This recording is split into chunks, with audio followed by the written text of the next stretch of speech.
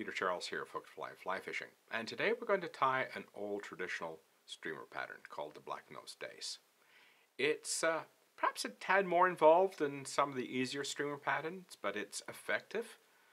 It's known as a great fish catcher, and I've done really well with them in the past.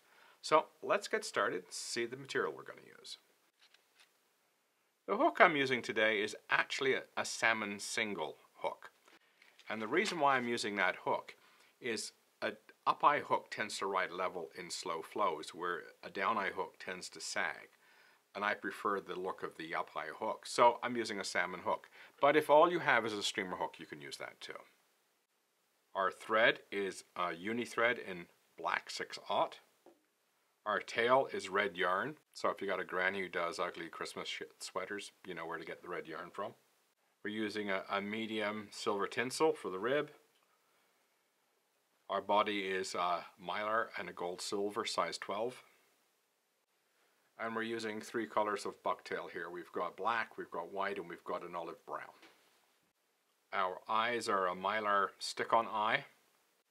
And to keep those stick-on eyes in place when we're tying, we're going to use some this Danville extra fine monofilament.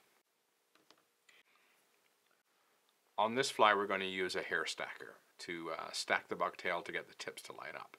So if you've never used a deer hair stacker before, here's how we do it. So this is a salmon hook, so it has a return at the front end. So it's called a return eye or a loop eye.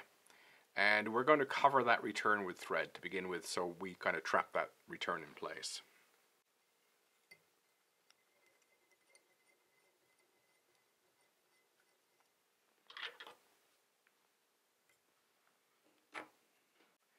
Next, we're going to tie on our yarn.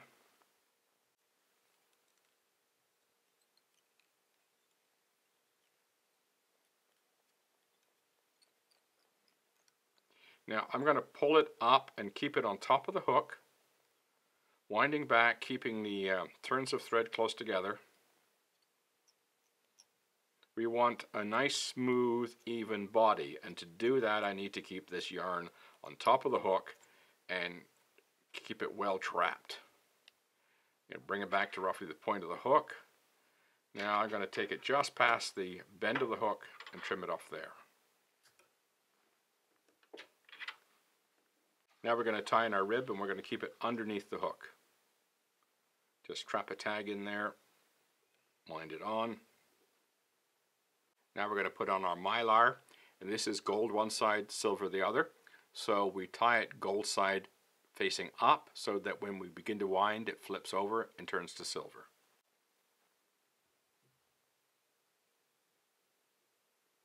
Okay, now we wind forward, and if you see any red showing, try to cover it up, try to fill those gaps. The smoother we can make this, the better our body will be. As you can see, that's quite smooth. So when we lay on a mylar, it's going to cover it nice and smoothly. Now we start with a mylar, put a wrap right at the back. Now, here's the thing. We want no black to show through, so we want touching turns. I'd rather have a bit of an overlap than show the black through. So take our time and just wrap this forward without showing any of the black.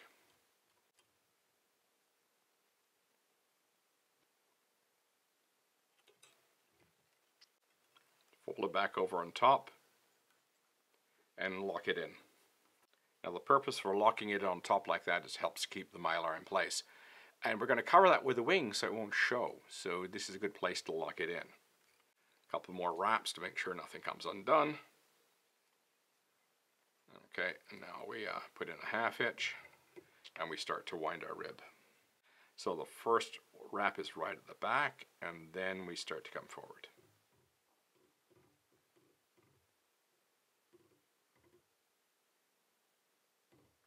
We do the same thing as the mylar, bring it up the front,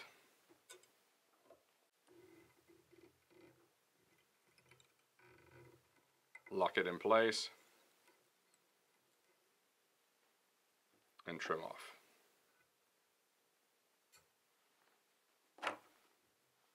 few extra wraps just to hold everything. Now we're ready for our bucktail. I'm going to start with the white first. That represents the belly. Don't take a big chunk. I mean, this is 3 applications here. White, black, brown. So if you were to use big chunks, you end up with a grossly overdressed fly. So I'm just going to take a little bit off here. Now the bottom of this is full of short bits, so I'm going to grab this by the tip and stroke those short bits out over my garbage can. Now here's where we use the deer hair stacker. We put it in the tips first, get rid of any strays, tap that, put it horizontal, grab the tips, pull it out.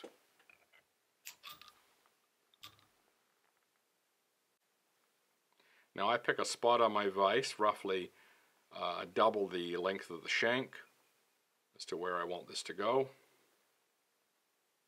There we go. And I'm going to trim this off. When I'm working with bucktail, I like to trim it before I tie it in rather than the other way around. Ends up less of a mess and it's neater. So what I'm going to do is I'm going to use a pinch loop. I'm going to come down and I'm going to pull back up. And I'll do that again and again. And what that does is it keeps the bucktail on top. You make some minor adjustments at this point. Now we can wind it in tightly.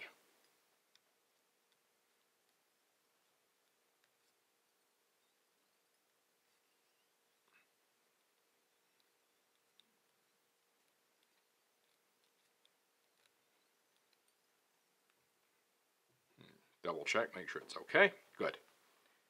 The next is the black. Don't overdo the black.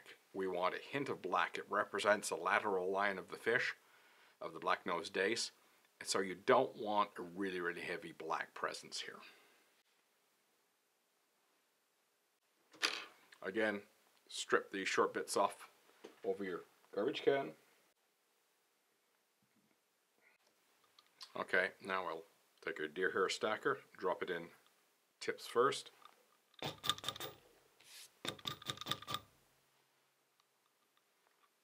Hold it level. Grab the tips, pull them out. Now we're going to size them up.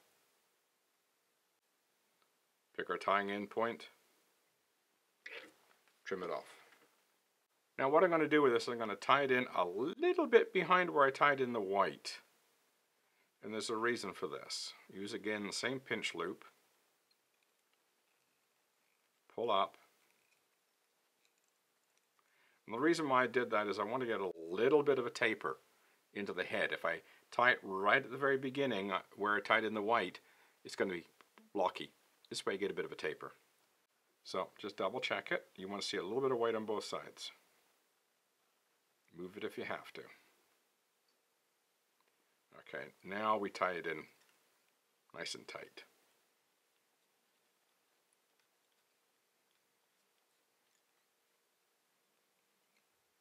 Double check it. And a little bit of a twist. There we go. Now we're going to work with the olive brown. You can do a slightly heavier clump here, but don't overdo it. Since it's the last one, if you've gone a little bit thin with these, you can be a little bit more generous with the olive brown. You also have some color choices here. I'm using a sort of a gray olive brown, but you can use straight brown, straight olive, whatever is required. Just grab the tips. Now we line them up. Choose our cutoff point. And again, be a little bit back of where we started last time with the black. Again, same idea as a pinch loop. You pull up. And now you double check it. You see that's a little bit too far on that side.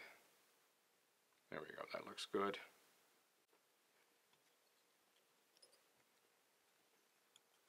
When we get to this stage, we want to put a few soft wraps at the back, which will help the wing to set down. I don't want this thing flared out too much.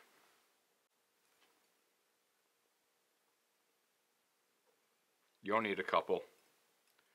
Then bring it forward and whip finish.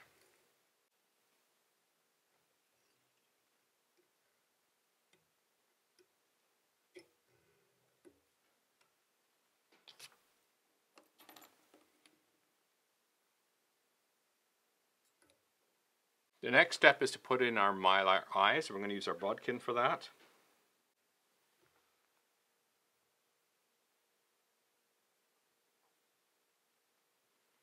We pick them off the sheet with the bodkin. And now we take our Danville extra fine mono. This is very delicate, breaks easy. Be careful with it. I break them all the time, even though I know better. Start it, get it wrapped on.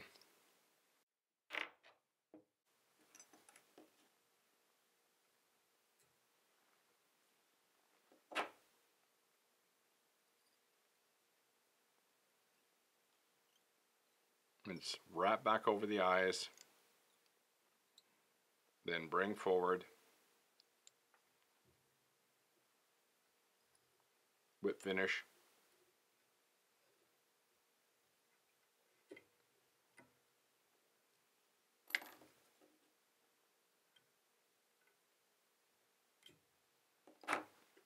Now we're going to put on some UV head cement, and we're going to go very, very lightly with this. This stuff is really drippy, so take your time, work it in. Now when we put in some head cement over the mylar eyes, the mono that we use to trap them down with tends to disappear. So now we just bring in our UV torch. I like to start upside down, rotate it a bit to get that to flow around.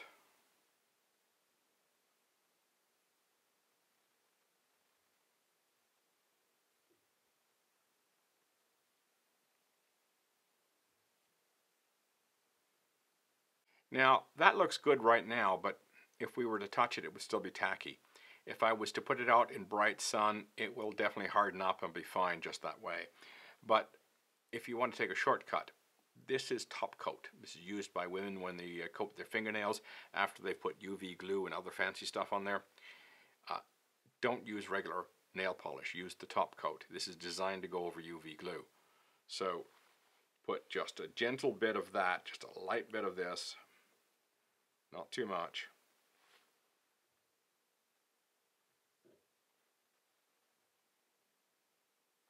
There we go. And what that will do is it will seal that UV glue, and it will remain bright, it will remain shiny, and it won't be tacky. The only thing I will say about using top coat is it's smelly. So after I've put this on, I don't immediately put it into my fly box once it's dry. Leave it out for 24 hours. It will fully harden, and then you don't have to worry about the smell after that. And it is important. If your flies stink of this stuff, you won't catch fish. They do have a nose. So if they're chasing a streamer that stinks of top coat, guess what? They won't hit it. Found out the hard way. Okay, so top coat works. Makes a lovely job out of the head, but give it time to dry. On that, here you go. The Black Nose Dace traditional streamer pattern works extremely well, catches lots of fish, has for decades, maybe even a century. I don't know how old this thing is, but it's been around for quite a while. So get out there, fish it, and enjoy. Cheers.